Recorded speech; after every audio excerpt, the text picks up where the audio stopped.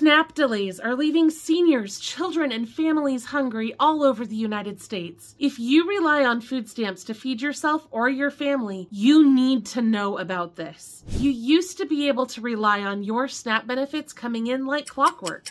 As long as you submitted your recertifications on time and kept your information updated, you didn't really have to worry about your benefits not showing up. When I was getting food stamps 15 years ago, we never experienced delays. But times have certainly changed. Marketplace reports that more than a dozen states are experiencing severe SNAP delays. Thousands of people are waiting 60 days or more to get their benefits, and some are waiting up to 150 days. That's almost 5 months without food benefits. These delays are impacting everything: recertifications, new applications, stolen benefit replacements, and more. Even if you do everything perfectly right, you could still end up going without your benefits for a long period of time. Take Joanna Jackson from Georgia, for example. She relies on SNAP to feed her 3 teenage daughters. She's been navigating the system for a while now, and she knows that she has to recertify multiple times a year. She got all of her paperwork done before the deadline in July, but her benefits stopped in August anyway. And when the money didn't show up, she couldn't reach anyone in the office to figure out what was going on. She called and called, but couldn't get an answer. She left voicemails, but nobody ever called back. She sent a letter, no response, no answers, no help, just silence. No benefits showed up in August or September, and after months of trying to get information and not getting anywhere, Joanna finally contacted her senators and her representative in October. Within 2 weeks, she got a response and had a pending balance in her account. The money finally showed up at the end of October, 3 months after she submitted her paperwork on time. In Georgia, about 25% of new SNAP applications and about 66% of recertification approvals are delayed. Even if you qualify, it can take more than a month for the paperwork to be processed. And that means if you've been getting benefits and you're due for a renewal, you will more than likely miss some benefits before that paperwork gets processed. But this isn't just a Georgia problem. Kathleen Kelleher, an attorney with the Legal Aid Society, said that delays are off the charts horrible in New York City. Only 40% of applications are processed on time there. In New York, it's not uncommon for people to spend hours on hold trying to get a hold of someone and never getting connected. In Missouri, a mom named Treasure McDowell has called the Social Services Department 3 times a day for a month and still hasn't spoken to a human being. Sometimes the call is automatically disconnected because the hotline reaches capacity. That state has actually been sued over their call center because it is so dysfunctional. So if your benefits get delayed, what can you do? The best answer to get an immediate response is to reach out to your elected officials like Joanna did. You can contact them by going to congress.gov and entering your address into the box under Contact Your Member. This will pull up the information on your senators and your representatives so that you can call, email, or send a letter using that information provided. Now, to prevent this from happening at all, you can apply for ESAP if you're a senior or a person with a disability.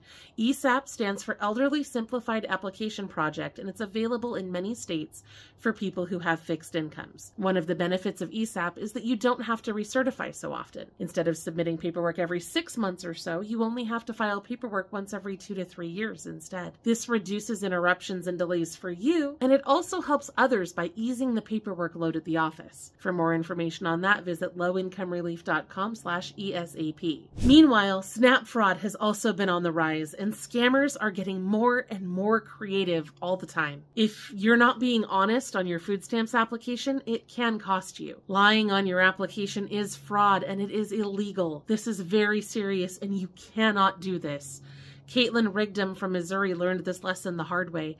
She chose not to list her husband as a household member so that she didn't have to count his income on her application, and as a result, she received $42,840 in SNAP benefits since 2017, and that's money she's not eligible for. She is now facing 2 felony charges and is due in court again in December. In Connecticut, 4 different people have been charged with first-degree larceny after stealing almost $20,000 from state assistance programs.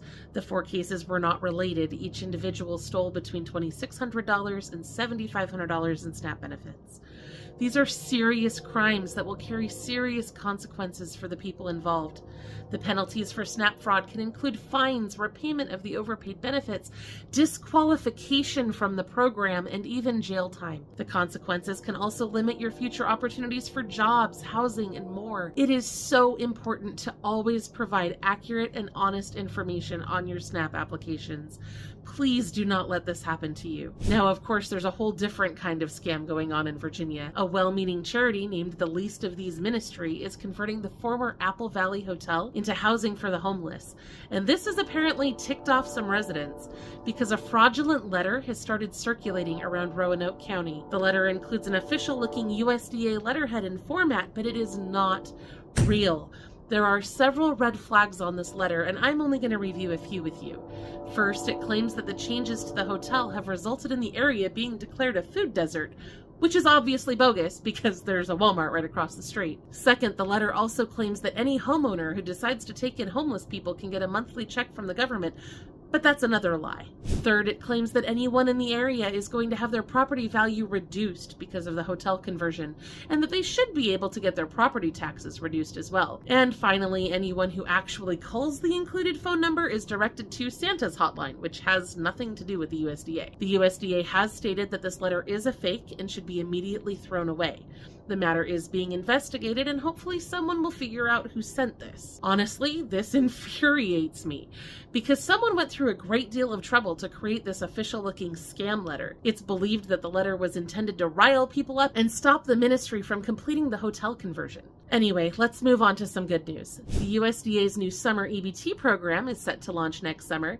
This program will provide each child with an extra $40 for every month of the summer. That's about $120 a child. States, tribes, and territories are already doing the paperwork required to get on board with this new program, so it should roll out a little more smoothly than the PEBT process we've witnessed over the last few years. So far, the following areas have confirmed their plan to implement summer EBT in 2024. California, Cherokee Nation, Chickasaw Nation, Illinois, Kansas, Kentucky, Maryland, Massachusetts, Michigan, Minnesota, Montana, New Jersey, Ohio, Utah, Virginia, and West Virginia. We've also found 12 new EBT discounts this month. The new additions include Children's Museum of Phoenix in Phoenix, Arizona, the Magnus Collection of Jewish Art and Life in Berkeley, California, Monterey History and Art at Stanton Center in Monterey, California, Historic Odessa Foundation in Odessa, Delaware, Museum of Motherhood in St. Petersburg, Florida, Candles Holocaust Museum and Education Center in Terre Haute, Indiana, Sloan Museum of Discovery in Flint, Michigan, the Discovery Center of the Southern Tier in Binghamton, New York, Robeson Planetarium and Science Center in Lumberton, North Carolina, Japanese American Museum in Portland, Oregon, International African American Museum in Charleston, South Carolina, and my personal favorite, the Museum of Glass in Tacoma, Washington. All of these discounts have been added to our list of over 1,000 EBT discounts nationwide at lowincomerelief.com/EBT. In the course of my research today, I also found a really interesting statistic. Did you know that between 17 and 23% of all cashiers, cooks, health aides, and janitors in the United States are eligible for SNAP? That's what the Center on Budget and Policy Priorities says. Oh, and good news for a few states. Around 9,000 more people are eligible for SNAP in Connecticut after some changes to the rules. The income limits have been increased to 200% of the federal poverty level instead of 185%, which means that a family of 4 who earns $5,000 a month could be eligible for food stamps in Connecticut now. In Florida, Florida State University has announced that they can accept SNAP benefits at the Trading Post convenience store located inside the student union. Illinois received a few waivers due to the state's high unemployment rate. Usually there are time limits on how long an able-bodied adult without dependents can receive food assistance, but Illinois doesn't have to follow those rules until October 31st, 2024. Some work requirements do still apply, however. In Massachusetts, there are now 27 restaurants enrolled in the Restaurant Meals Program in this state. This program allows certain residents, including seniors, homeless people, and those with disabilities, to purchase hot restaurant meals with their food stamps benefits. Also, the Massachusetts State House is debating whether to revive a bill that would allow migrants who are in the country legally but are not citizens to receive food benefits. This bill used to be law, but it was repealed about 20 years ago. That's all I have for our EBT update this month. Don't forget to subscribe to our channel and enable those notifications so that you don't miss our weekly resource roundups. I'll see you there.